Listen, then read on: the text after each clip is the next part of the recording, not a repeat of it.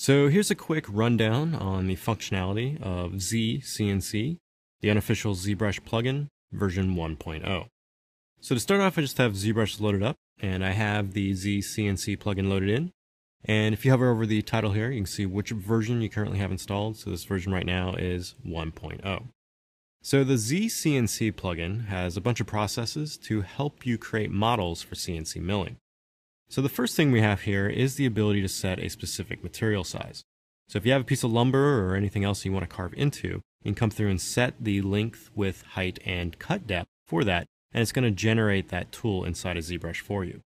So I currently have some of these values set. So I have 24 inches in length, 7.25 inches in width, and 0.75 inches in height. Now if you want to change any of these values, you can just scroll the slider here, or you can type in a value and then press enter to lock that value in as well. You can also set the alignment. By default, this is just set to Y. Now after you're happy with all this, just come down here and simply click Create CNC Base Mesh. So after you click this button, the plugin is going to go through and it's going to generate you a new tool that has some files here that directly correlate to the material size you had set. So if I come to the subtool palette here and just open this up, you're going to see that the process here creates 4 subtools. So the first subtool here is just a placeholder. It's going to help you hold the scale of the model. And it also gives you a title here that has the material dimensions. So if you need to refer back to it and you can't remember what material dimensions you had typed in, it's going to be stored in the name of this subtool. Directly below this, we have a placeholder that's labeled placeholder do not modify. Do not make any changes to this mesh here. It's used in some of the processes that I'm going to show you here in a second. So just leave it alone and keep it as the second subtool. Now directly below that we have the material, so this is the one you can sculpt on, and below that we have the max cut depth. So this max cut depth is really handy to have visible while you're sculpting on your main model. So if I come through and start sculpting like so, you'll see if I go too deep into that material, it's going to expose that max cut depth. So this allows you to come through and sculpt on this surface here and use any of the processes inside of ZBrush. And if you go too far, you're going to get a visual notification of that so you can come through and fix that area. Now the material that is created as well is entirely quadded, so it has a perfect quadding across the entire surface there. This is going to allow you to get really clean sculpting results or masking when you use this tool to start generating meshes and models for CNCing. So let's go back up to the top here. I'm just going to run through one of the quick processes you can do with this plugin. So if I open up the More Options area here, we have some different buttons in here. So we have an auto subdivide mesh option. So when I clicked this create CNC base mesh, it created a base mesh for this and then subdivided it up to around 1 million polygons. So leaving this on is going to give you a surface that's correctly sized and also ready to be sculpted on. We have a CNC standard brush button here, and this will come through and change your standard brush to be ready for sculpting on your mesh. So it's going to turn off some back face masking and some other options so you can just go right in and sculpting. So I'm going to enable that on. Below this we have load example alpha, and this is going to load in a predetermined alpha that I created with the nanotiles plugin. And this is just going to load that in, and it's also going to set some tiling values, so you can just turn this on as well.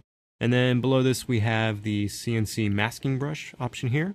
And this is going to do the same thing it was doing with the standard brush, but with your masking brush. So it's going to disable back face masking on the default masking brush.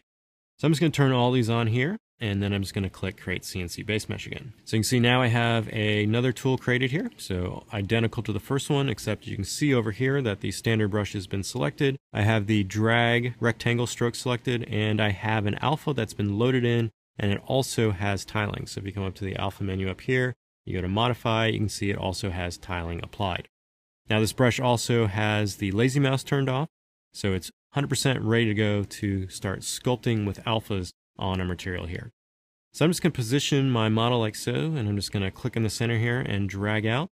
And you can see it's going to drag that tiling alpha out all the way like so. And I'm just going to position it so it fills the entire shape like that, and then release.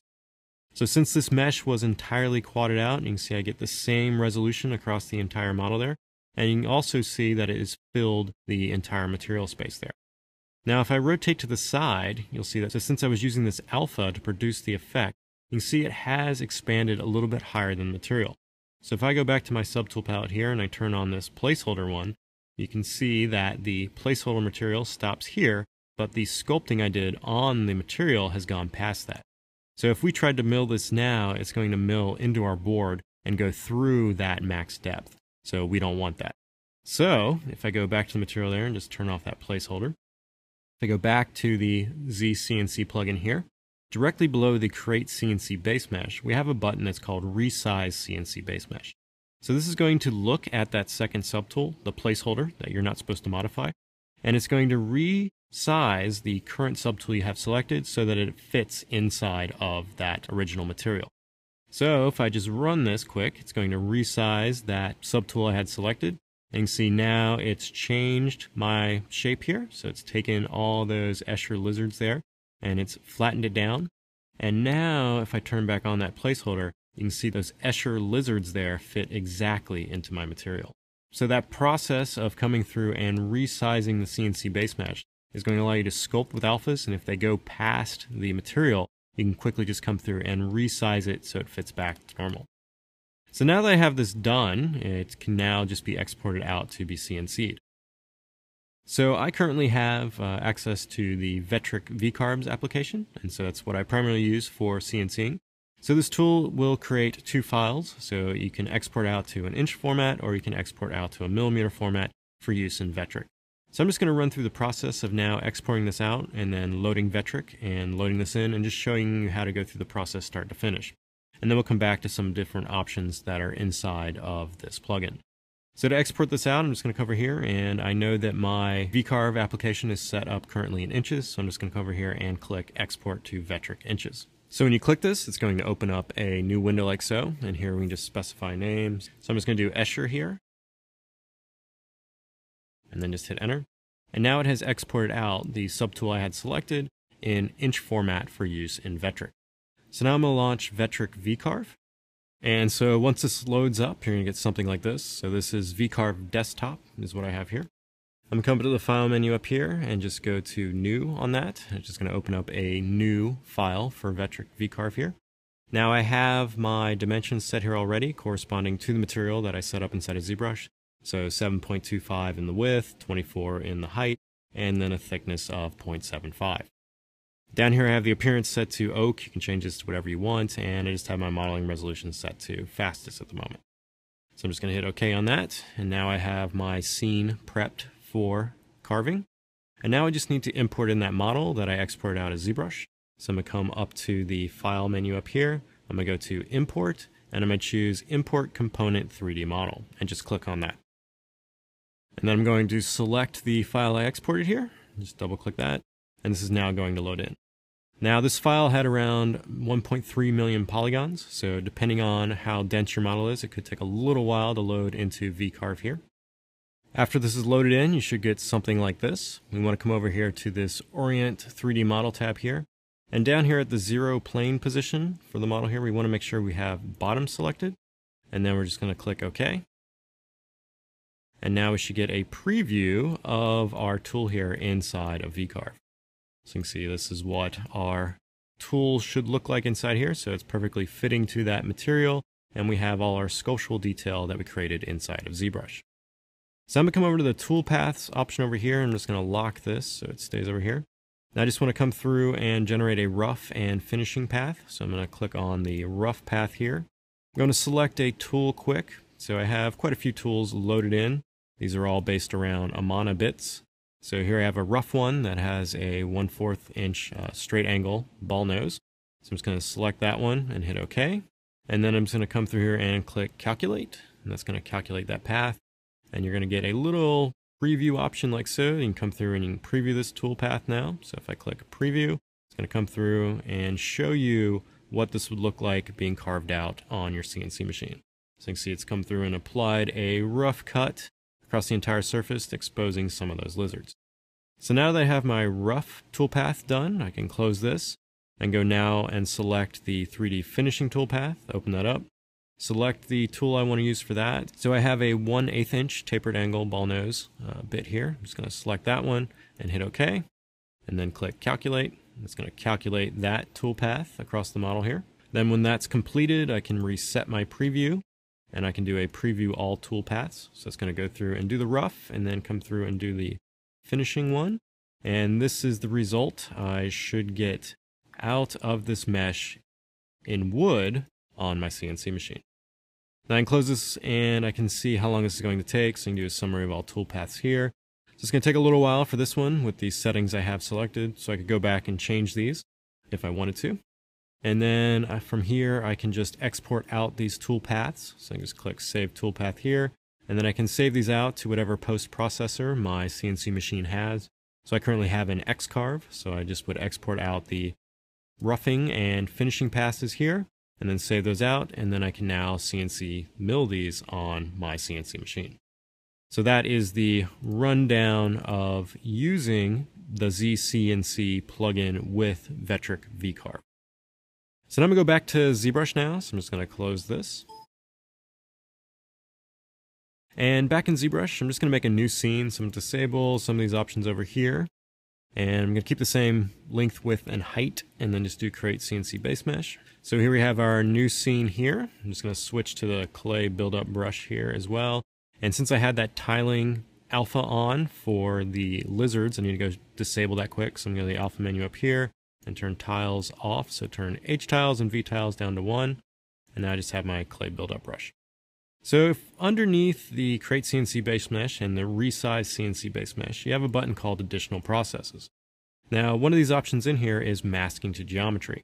So this option is going to allow you to use that cut depth plane and masking to start generating different effects for CNC. So creating a mesh positively rather than creating it negatively. So I'm going to come to my subtool palette here. I'm just going to select that max cut depth subtool, and I'm going to turn off my material. So just hide it with that visibility icon there. And now I'm going to come across this surface, and with my masking brush, I'm just going to change my brush size down here a little smaller. I'm just going to hold down Control, and I'm just going to start masking on the model like so. And then you can hold Alt to unmask. So I'm just going to come and make a quick shape, make it a little bit detailed in here, just something really rough for this demo. Now after you have this masked, you can mask anywhere on your surface of your model here if you like. You just come to this button and you click Masking to Geometry, and it's going to take that masking and it's going to generate a new subtool based on that masking at a certain thickness. So here we have the thickness set to 0.25 inches. So it took that masking, gave me a new subtool at that 0.25 inches. So let's say I want to come through and mask out something else on the surface here. And now I want this to be 0.75 inches. So I can come over here and type 0.75, hit enter, and then click Masking to Geometry. It's going to take that masking and generate a new subtool at that specific size. So this is very handy for coming through and generating quick shapes to start sculpting from. Now you have some other options with this. You have the ability to switch to the subtool automatically that's created. So if I come through and mask out another shape here, just really quickly, and then I click on the Switch to Subtool, click the button now, it's going to generate that subtool and then switch to it, which allows me to get right in there and start sculpting on it immediately. There's also another option that will allow you to Z-remesh the new subtool it's created. This will give you an extremely even topology, but it will take a little bit longer. So by default, these settings are set to off. But this will allow you to come through and start using masking to generate different effects. Now this geometry on this cut depth plugin here is divided up some, but if you need increased resolution on your masking, just keep dividing it until you get enough points that will hold that masking detail you want to achieve. So that is the process of using the masking to geometry.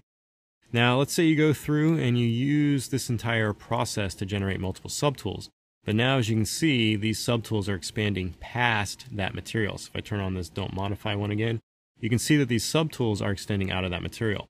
So we can use that resize option again. So I'm just going to make sure I have one of these extracted guys selected. I'm just going to merge all the extracted together. So with one selected, I'm going to go to the merge option here, do merge down. I'm just going to do always OK on that, and just merge all those together. So now I have one subtool of all those extracted parts. Now I can go back up to the Z Cnc plugin here. I can go to this Resize CNC Base Mesh, going to take the subtool I've selected and resize it so it fits inside my material. So I come back up here, click Resize CNC Base Mesh. It's going to process that one, and now it's going to fit inside my material. So if I turn on my material here, you can see the processes we just created fits exactly in that material. So that is the quick rundown on the Z Cnc Unofficial ZBrush plugin version 1.0. If you run into any bugs or issues, just let me know and I'll attempt to fix them. So I hope that helps, and I look forward to see what you guys create with this plugin. Thanks for watching.